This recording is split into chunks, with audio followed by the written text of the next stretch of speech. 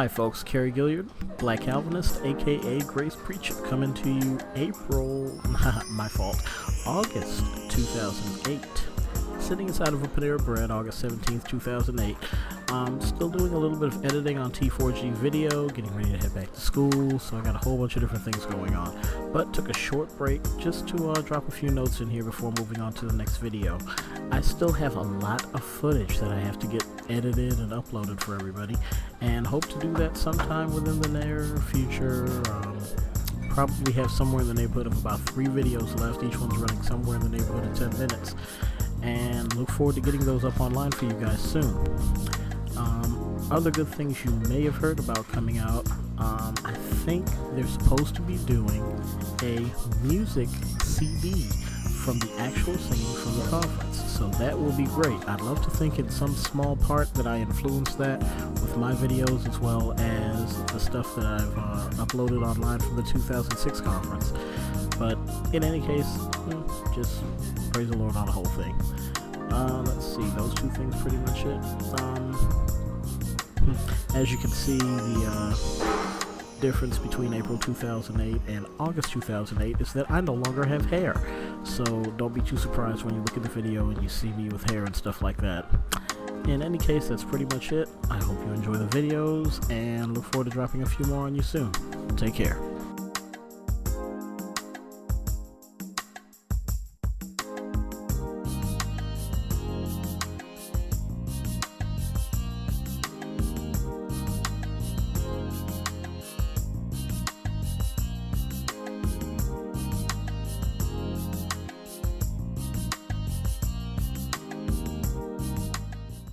Not a fall in complete fall. Not a complete fall. Depravity.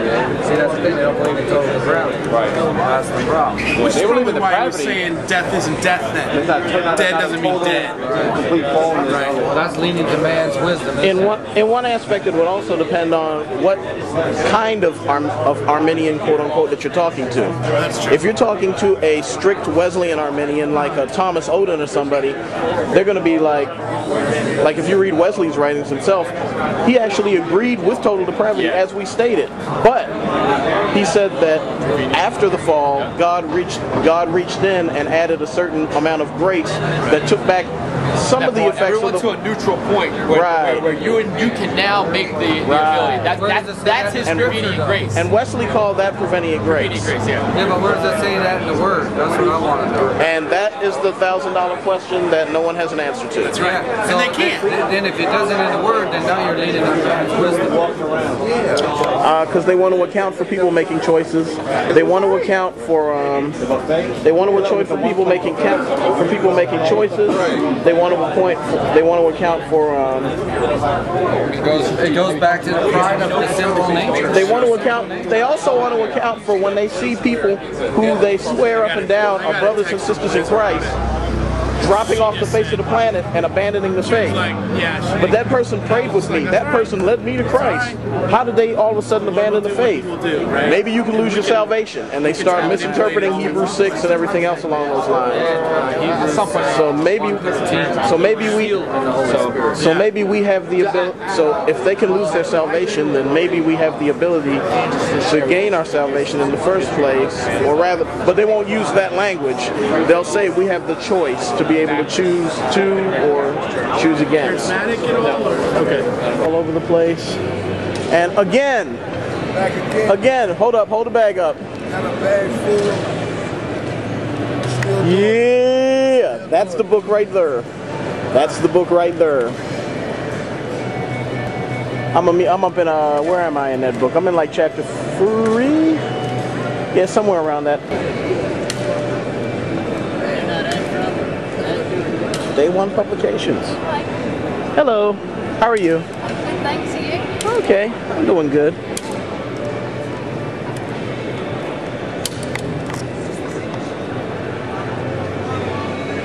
Day One's got a lot of good stuff. This Spurgeon 365 is a unique 365 daily readings from sermons preached by Spurgeon from his New Park Street pulpit. Jesus Christ, the Prince of Preachers, learning from the teaching, let's turn it the right way. Learning from the teaching ministry of Jesus. This is by Mike Abendroth, Day One Publications. Let me see if this nice, wonderful lady over here can give us some information about Day One Publications. Hello. Hi. Can I ask you a few questions about Day One Publications? Yes, please do. Okay. Your name? My name's Hazel Robinson. Okay, Hazel. Where is Day One Publications located? Well, it's our base is in the UK, in a place called Leominster. We've been going for about 12 years now. We've also got an office here in Greenville that we've had for the last 2 years, Greenville, South Carolina. Okay, cool. And I'm looking around at some of the titles here and everything. I'm going to put this up on my YouTube video page. All right. I'm looking around at some of the titles here and they look really good. I see some endorsements from people like John MacArthur and other things like that. What does Day One Publications exist to do? Well, I think one of the aims is to encourage people to get into the Word of God and to see that it's, you know, it's accessible for all. And we want to make it more accessible by particularly these Bible study guides. Okay. Making that easier for people to include these ones here. Okay, let's see. We've got the Opening Up series. We've got to make the Bible accessible to everyone. Okay. So we've got some good ones here, and I see we've got a bunch of other things too. Stuff on Jonah and. This is exploring the creation evolution debate. We've also got several other books on creation and related topics. Okay. And these ones here. These are actually written by my husband. Called Improving Your Quiet Time, and he's got a real passion to encourage people to spend time with the Lord and to not feel guilty about the fact that they're not doing it very well. But it's just his book was written to be a guilt-free zone to encourage people to. Yeah, that's one. That is a hard thing with. That's a hard thing with a lot of. It's a hard thing with me too.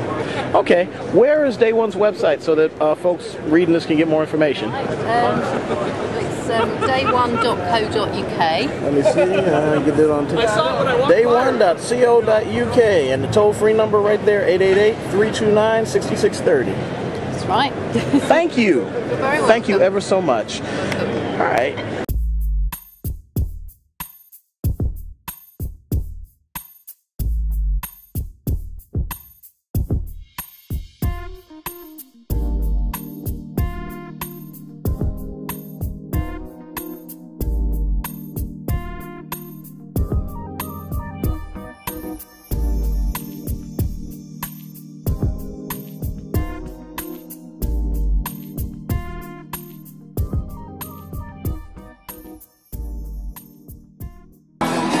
That's something else kind of crazy. That's something else kind of crazy. I actually left my laptop and my digital camera and everything just kind of sitting around. How you doing? And I'm just going to guess that it's still sitting out here. Because this is a Christian environment, and if it isn't, but I don't think that'll be a problem. Alright, well, here we go. Christians who want to be equipped to answer those challenges have very few options short of going to seminary. And now we have with us Pastor Sam Morrell. Sam, what church are you at? I am pastor of New Beginnings Community Church in Memphis, Tennessee. Memphis, Tennessee.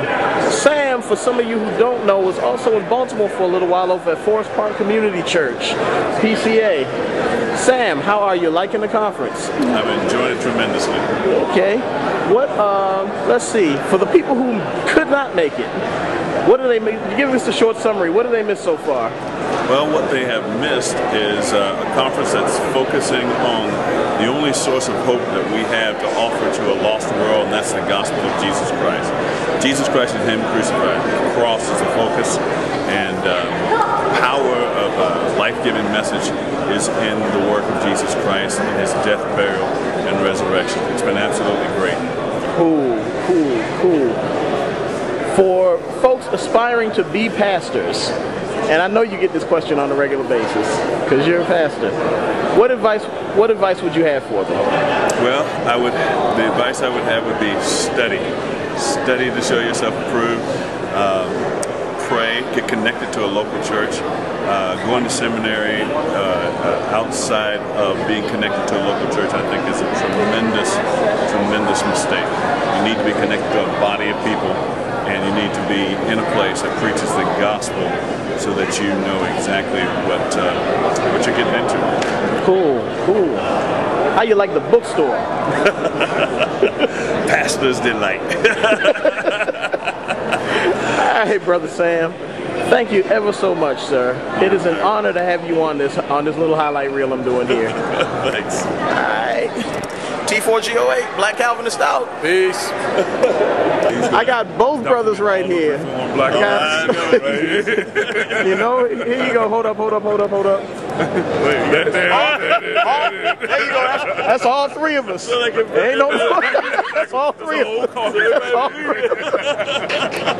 Good to meet you, brother. So good to meet you. Yeah, man, good to see you, brother. Same, man. Right. Same. Thank you.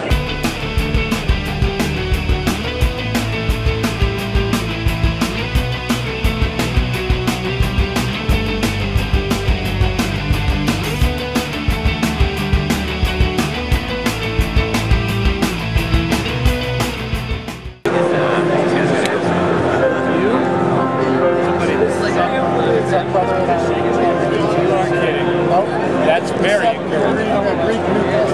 Most of us are here, so let's stand. That's the most important thing I've heard at this conference. Pastor John, how I are you? watched you last night on YouTube. I did. You said, anybody else going? You're sitting at a Panera Bread. Yes. And these are all, I've got highlight clips that are going to be up there. See you later. Come to me, all who labor How cool and are is heavy that? laden, I will give you rest. Take my yoke upon you and learn from me. How are you? I am gentle and lowly in heart. Michael came from South Carolina. And you will What find church? rest. Myrtle Beach, Your soul. South Strand Community My yoke Church. is easy. Okay, are you a pastor? Yes, sir. My burden. Praise God for your ministry, brother. Thank you, brother. Respond. Loving the conference so far? Sir? Loving the conference so far? Absolutely. He's a celebrity.